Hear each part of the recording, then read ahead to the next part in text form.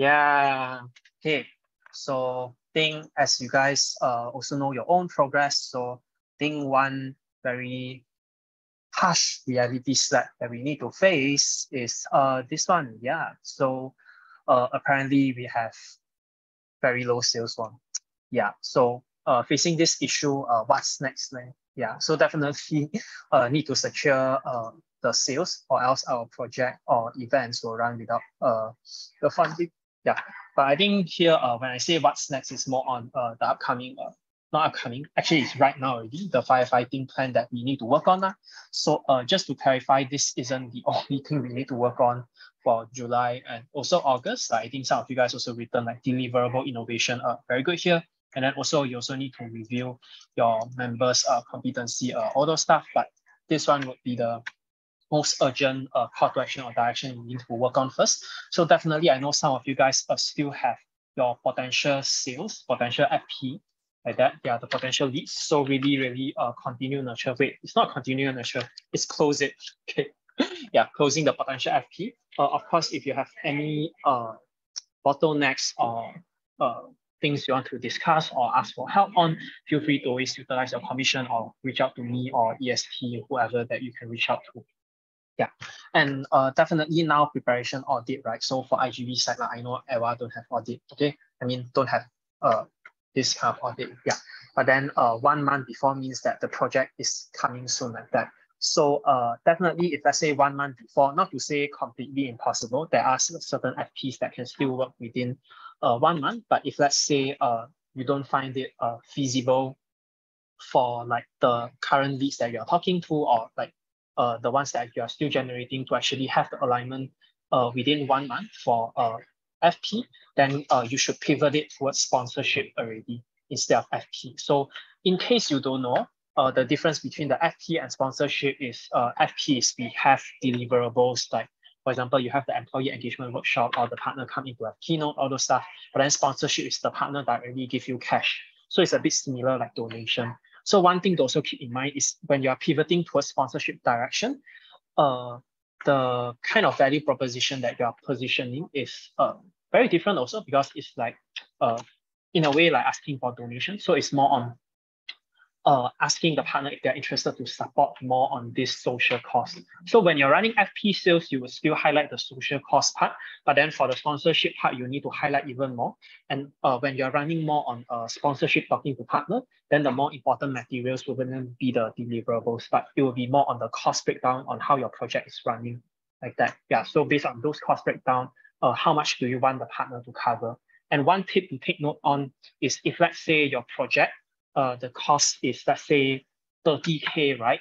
It doesn't mean you find a partner to cover the whole 30K, but then you find a partner to cover like 5K like that, if let's say your whole project cost is 30K. So do keep in mind is when you are presenting towards this potential partner in terms of how much your project costs, it's not the quotation that you present, but you present the actual project cost. And it doesn't make sense for you to ask an amount that is higher than your project cost, because if let's say your project is 30K, you ask for 40K, then what do you want to use for the extra 10K, right? Yeah. So it kind of makes sense that you show the full project cost, or you position it to be more external friendly, because some things your partner may not understand, like a new company like that. Yeah. Then you ask for the amount that is within the project cost. Okay. Yeah. So using the 30K and 5K as an example. And also at the same time, while you're continuing finding for more leads, actually you're also doing winter lead nurturing also. So regarding how tight the timeline is, actually even right here, right, there's one thing I forgot to map out is actually also have audit. I think it's around here, audit. Yeah. So to let you guys know, or to be honest, is really driving on that the urgency is basically winter timeline will be very short and very tight. So for this one, refer back to last commission call in terms of why I mentioned the thought process on how the winter timeline is very tight. So the leads that you're actually finding right now is actually contributing towards winter lead nurturing, especially touch wood, if you didn't close sales, then your August should, not August, actually right now should actually really focus on doing the winter sales, but doesn't mean that you cannot close the sponsorship. Yeah. And also at the same time, it's also reviewing the financial goal with your FL, and then also financial support with the IGV side in terms of how are you supporting them on profit strategy or crowdfunding, since now we can't support on sales part like that. So looking into audit, so audit is already marked already, haven't launched the result officially, but you can check your results on the audit tracker already. So in terms of who audit it, you can refer here, and then you can reach out to us to ask more in terms of why certain criteria for your site fail like that, or you refer to the notes written there. Yeah, but in terms of those that fail certain criteria, then here actually we have the tool for you to revise the criteria. Okay, so the firefighting plan that need to work on, which is all these things that I mentioned, already translated it into submission template already. So for the HubSpot part, okay, so HubSpot part is something that you need to do every time you run sales run up. So if you have missing leads on HubSpot, so let's say, for example,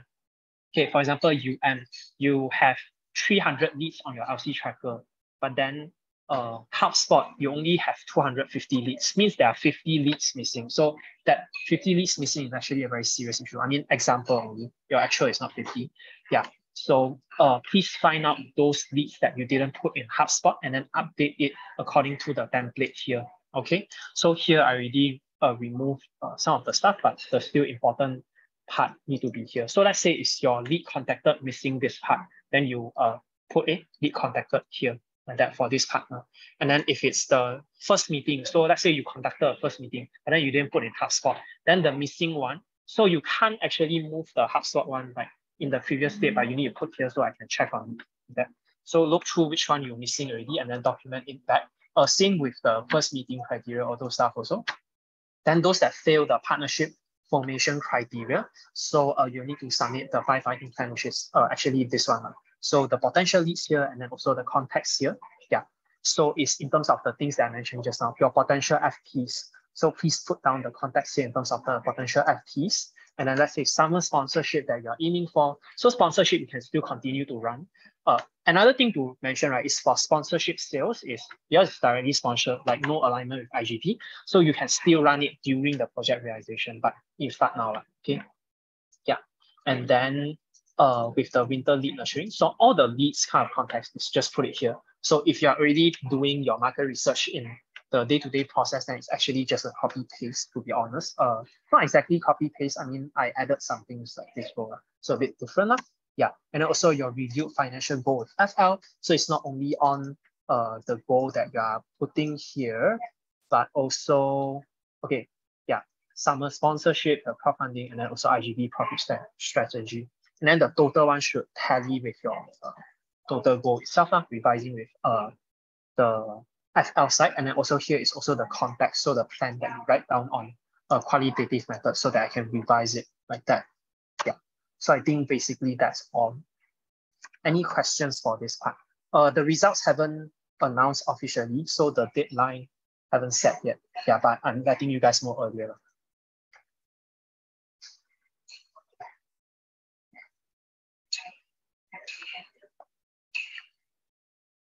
Any questions?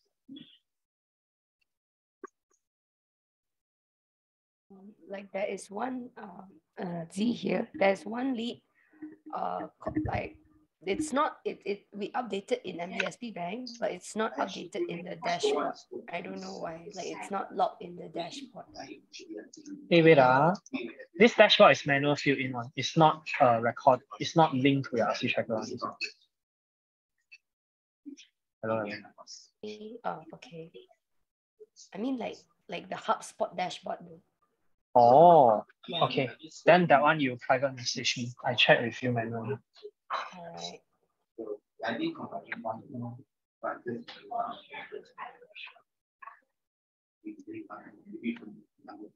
Yeah, anyone can help simply to make everyone else no questions. Okay, thanks, Sunny. Hey, wait, this is not Sunny, right? This is Sunny Sai. Okay. I see a sun. I thought it's me. UNFC I already audit yours last time already.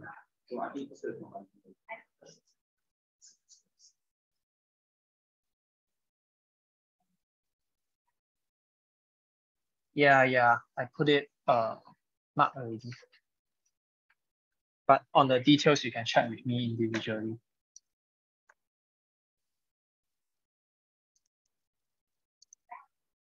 Okay. Okay, then let's move towards our next part. Around 9:40. Yeah, so the very, very serious firefighting time. Okay, let's move to the next part. Okay, so here we're going to partnership preparation and management. So realization is also coming soon. So yeah, got potential partners, then you'll know on how to manage that. Yeah, and also for Iowa sales, I know some of you guys already have existing partners working on also. Yeah, so now we'll go into working space. Yeah, so imagine yourself is a partner that is going to work with a youth organization named Isaac, right? So let's say already signed like this already. Yeah, so what is the end outcome of your partnership? And then how do you define a successful partnership? And then what needs to be done to achieve your ultimate goal? And then what is the value or behavior to uphold throughout the whole realization or event period? And what will make you not will make you not want to work with Isaac anymore? So I'll bring you guys into groups. Okay. I was expecting a bit lesser people. Okay, yeah. Then to break you guys, let me recreate. Okay. So you guys would discuss with your respective okay, let me move some people around.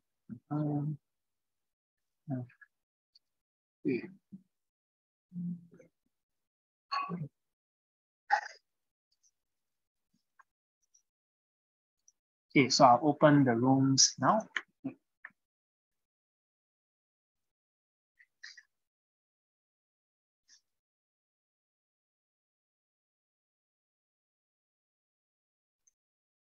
Okay, welcome back, people. Wow, more and more input. Okay, yeah, so let's have a round of sharing. Yeah, can have someone share.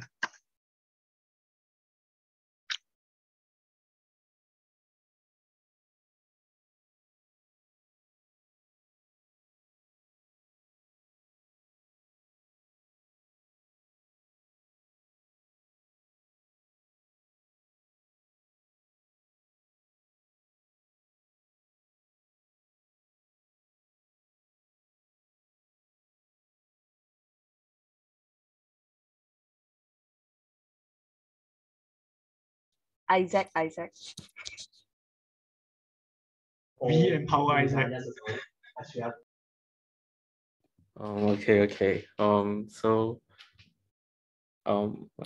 We're actually from group 4.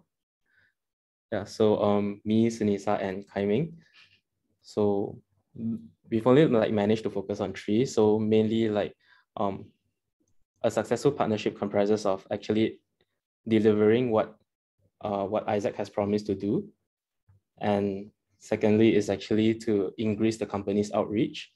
And thirdly is to actually create a purposeful partnership experience from the impact that we created. So ultimately to reach all of those aspects, I would say, firstly is to actually set deadline for each deliverable liaising with IGV side to complete what has been promised by us.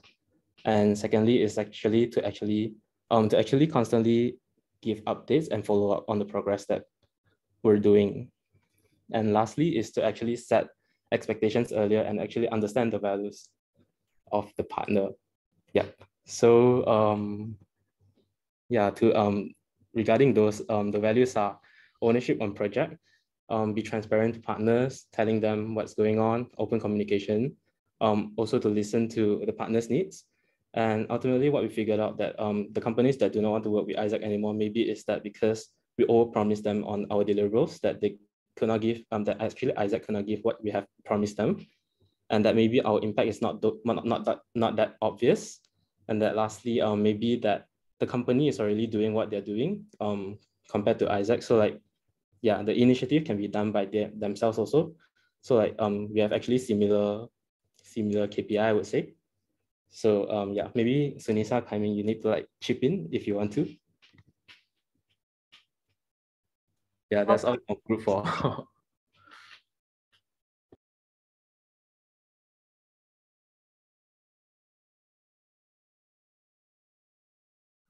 Any more to add on?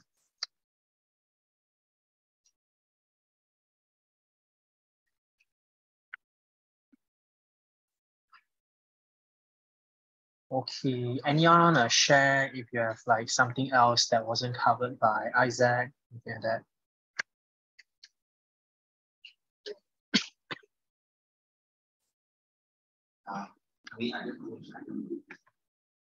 So that's cool. Very good.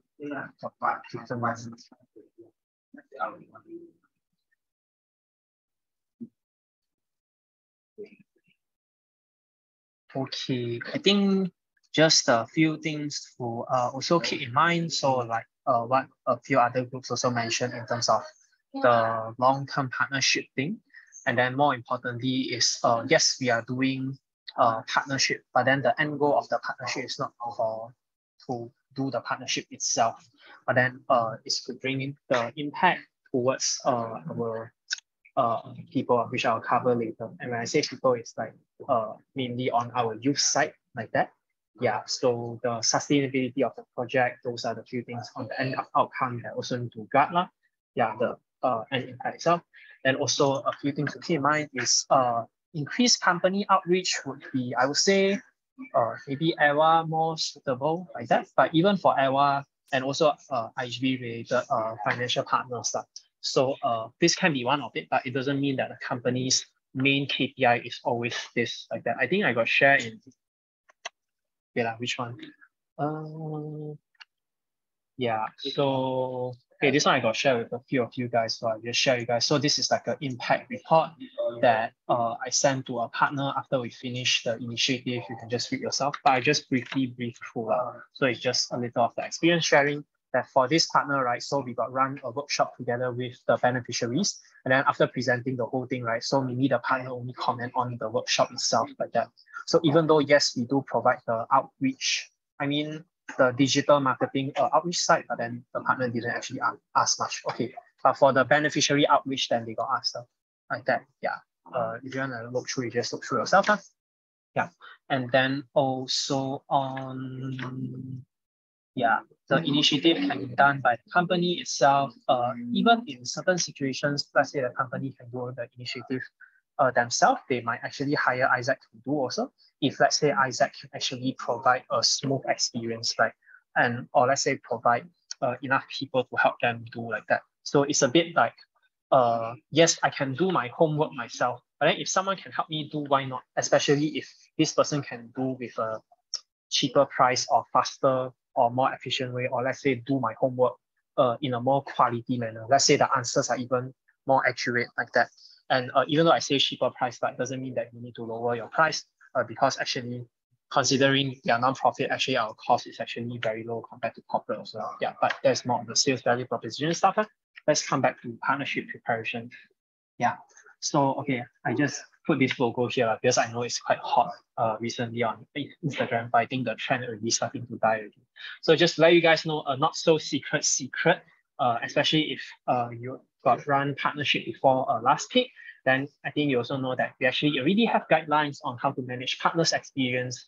Yeah, so mainly it's the things that's actually put inside a DMF here on the partner standards in terms of what you need to fulfill. So NCR have different one, then you don't need to follow all of it for NCR, but then for PBOX, you need the 1, 5, and 7, 8 standards. But then actually all these things are actually the things that we actually mentioned before in commission call, the things that kind of, it's like common sense, but still need to put that as a reminder. And sometimes we might forget also. Like for example, I need to have the clarification in terms of, okay, what are the deliverables from Isaac's side? Then let's say before the realization start or the deliverable start, then you also need to have a preparation meeting with the partner, and then also align on the goals, like set personal, professional goals. Yeah, this one. And then also what's the thing that you guys want to shift together, and then afterwards have the closing meeting. So for this one, I wouldn't go into too detail because this one you can read yourself and then look into, like, especially when you are doing closing audit, then you know what you need to submit, which is what you need to prepare itself. And also another thing to actually mention is also on the MPS forms. Yeah, So we actually have 3 MPS forms, pre, mid, and post, depending on the context. The post one is the most important one, and the post have the score, but doesn't mean that pre and mid don't need to use. Yeah, in fact, in the partner standard, we also mentioned on the pre and mid. So I think one common question that people have is, wait, why do we need to fill in 3 MPS form like that? Mainly it's because actually these MPS form, these 3, is actually for you to better understand the partner state, and then you can adapt or work on things differently. Okay, and this is before, like, let's say before you have the preparation meeting, then you let partners fill in, then you have the preparation meeting. And then during halfway, like doing the deliverables, let's say you have 2 workshops, then after doing 1, then you can send this also. And then the post is sent afterwards, but it's before closing meeting, like that. So if your partner really find it tedious to fill, then the minimum that need to be filled is post up, but do send all of it because all of it can be utilized. So what do I mean by this? So you don't send the editable version to your partner. Please send the one that is from here. Okay, I think this one you guys know how to use it. Yeah, but if you go through the questions itself, you can actually know in terms of understanding like, oh, why the partner with us, and then what is their expectation before the deliverable start, or let's say preparation meeting start, and what are the things that you need to take note like that. Okay, so this is a bit of a promotion. Yeah, so mainly on here, when they fill in, then when we are doing the preparation meeting, okay, let's say they already have certain things want to discuss, then you don't need to wait until the preparation meeting, then discuss and then have another meeting. But then you already have the form, the response here to actually input to prepare the meeting better. Same goes with the mid and post MPS form. So let me open the post one. So even at here, right? Yeah, it's the same also. Is if let's say touch wood, your partner really fill in a low score, then during the closing meeting, you also know that, okay, for this partner, their experience is not that good, then okay, I need to know what are the things that I need to discuss and get from them, like that. And then you can also recap their experience like that also. Yeah, mainly on here. And you can check the form responses here, which is actually I put inside the commission folder already. Yeah. So but one thing to actually let everyone know also is this is just the minimum checklist in handling the partner experience. You're always encouraged to go the extra mile with your team to maximize the value of your partnership. But I know for UPM, you guys actually send newsletter to your partners, all those stuff like that. Yeah, so if you have any ways or anything that you want to do to actually engage your partner better, feel free to always do so. And in fact, I remember back then, like in 2019, when I was a VP, then we actually go to have a dinner to chit chat with the partner to actually catch up with them. But also, it was a long-term partner. Yeah, but even not for a long-term partner, you can also look into whether this is something that can explore or not. Yeah, so you guys also discuss with me, and you guys have, how to say, like discussion with each other, and then everyone have different input, right? Yeah. So mainly on here, combine what you discuss with what is written in the partner standards to actually maximize the partnership experience. To actually recap, yeah, what you can do, I would say is the thing that you can actually start on working now is also mapping out an action plan of your partner's experience until the end of the realization, and after actually until after the realization. Okay, after the, yeah. So because after realization, you also need a closing meeting and then also re-raise the partner. So it always helps to actually map out a plan, a timeline itself, and then also set a routine with your team constantly. So like maybe your team have their own things also, right? But do need to set a routine, like send a Google Calendar, and always constantly engage them, like be very responsive, and then also avoid the confusion. So in terms of the confusion here, it's just very normal that sometimes we may miscommunicate things, or people just misunderstood what we are talking about. So also always have the intention to understand what could be partners' misunderstandings, or maybe they have certain needs like that. Yeah. So at the end of the day, it's only when we deliver the good experience to partner, then we can embrace them and then also create more impact for our people. So when I say the impact for our people, I would say it's for our youth, definitely the main target audience, because we are a youth organization, right? To build more youth leadership so that they can experience, have practical experience in challenging environment.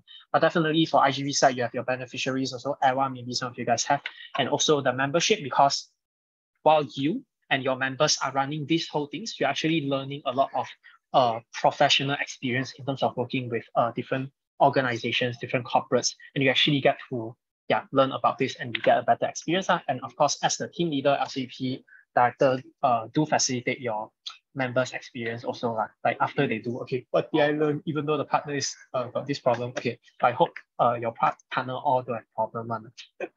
Okay, yeah. So always keep in mind in terms of I would say maybe these three values, yeah, the consistency, being transparent, and always put 101% of effort. Yeah, so maybe that's all for this part. And yeah, I think we actually ended early, yeah, for this part. So any questions?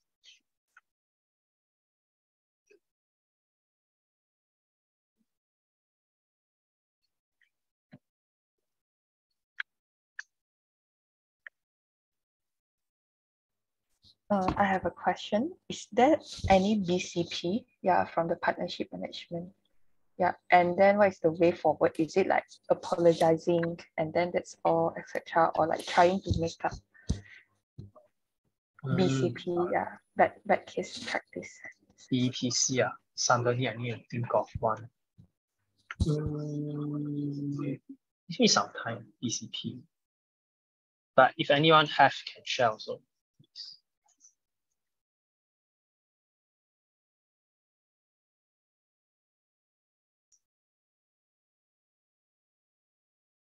Yeah, this is a very okay, not very more on actually what happened, but a bit shameful to say about it. So actually had how to say, so this is actually starting from before sign MOA already. So on my end, there was this one time I worked with a partner, then before sign MOA, actually the partner got add on one deliverable. Then actually that deliverable is like, I mean, the add-on one is not what we originally discussed one. Then but I think that deliverable is something that how to say is also achieve the end goal of the partnership itself. Like they wanted us to actually coordinate with the school and then also help them like recycle on things like that. Yeah. Then mainly the plan was thinking of, okay, we coordinate with the school to actually do recycling. Then the school handle the recycling process itself. So mainly we only let the school have, how to say, take action only. But then the school didn't know how to like don't have a specific place for them to recycle the waste like that. Then actually this BCP is on two sides. One is school side, one is the financial partner side. So the school side is when you communicate to them, they actually expect us to actually recycle the how to say recycle the waste, like help them collect. Then for the partner side, actually their side they were okay that we didn't recycle in the end, even though they initially proposed. And then along the way, found out that actually the school had a misalignment on this expectation. Okay, then I decided to find other, how to say, NGOs to help support in terms of the recycling process like that. Yeah, but then while finding the recycling process, then the waste also got piled up more and more. Then the schools were quite angry. And then in the end, the partner actually take over to actually handle this. So the how to say, yeah, the partner originally is they wish that we can do but then I think at that time when I promised them this deliverable, then like didn't really review through whether we can deliver or not. Then in the end, it's the partner decided to take over, and then I think they spend their own money to actually collect the waste and then recycle it. So I think this part I actually kind of got away with it, that the partner was okay, that okay, the partner just took over and then the partner didn't score us or anything. I think the partner was kind of fine, okay, that what we proposed was initially what we proposed like that. But I think on here, maybe the BCP part is not to overpromise. Yeah, not to overpromise in the first place. And then also at the same time, like the promise one also need to keep track, because I think that part is on one end is delivering workshop, the other end is ensuring school can recycle things. But then while I'm focusing on the workshop thing, then neglected the part of the recycling part of that. So for the promised one, already aligned one, agreed one, then also need to ensure that you have people in charge of it and the progress is ongoing. I can only share on this. If anyone else thought, can also share.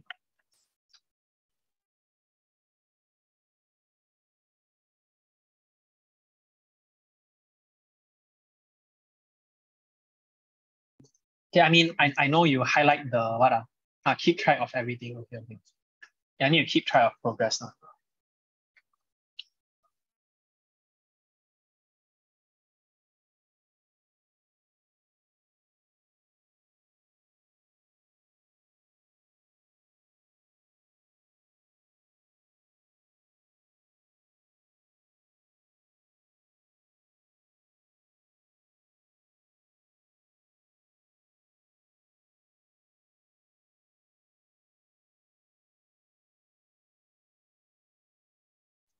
Okay, no more questions, people.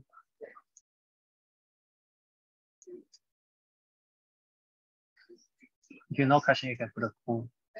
Hi, everyone, so quiet today. I'm not used to it. I'm very scared. Sorry, Jane. I'm very clueless in this area.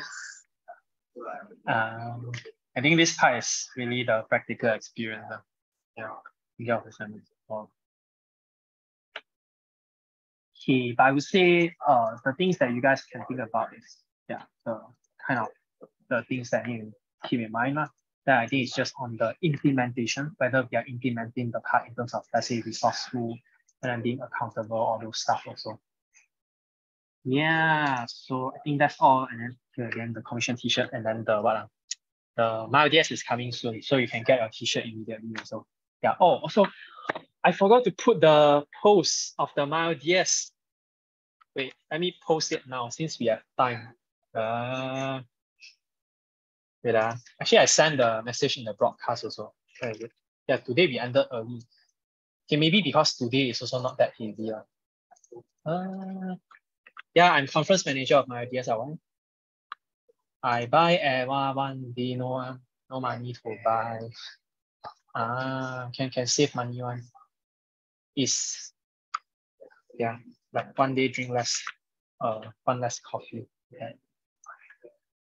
Oh yeah, so here's the poster. Yeah, so you guys can register also. So to let you guys know, right? Normally conference the pricing itself, the t-shirt is extra charge one, meaning it's 250, and then the t-shirt is another 25. But this time, right, they got two promotion, it's like the t-shirt is within the 250 already.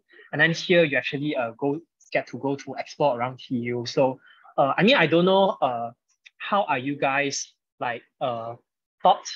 For me, when I was back then still in uni, I'm very excited to go to conference. Honestly, it's like you go to university, it's not only to study at the university. I mean, everyday study also very boring. It's like you get to go to other universities and then get to explore in terms of how their university look like, and then get to meet a lot of different people from other places also. And that's why we like commission, and that's why we like to go conference like that. So really, really sign up for this physical conference. You definitely wouldn't regret it. Okay, like we have Bunga here as the host. I mean, host LC to tell you how good it is, and then also Sunisa is also the OC team. Okay, selling it. No, but the experience is really very good. Like the number one reason why I stay in Isaac is because of conference. And you can go to my Instagram, like you scroll down. Maybe later I share the picture. Like I save a lot of my conference goodie merchandise. It's all the memories itself. Yeah, maybe later I share in the group chat. Yeah, so that's all for MyODS. Register, okay? Yeah, and then also bring your other people to actually register also, and you get to see me in person. Yeah, I think that's all for today's call. Okay, so you can put down the feedback. I'll play some music.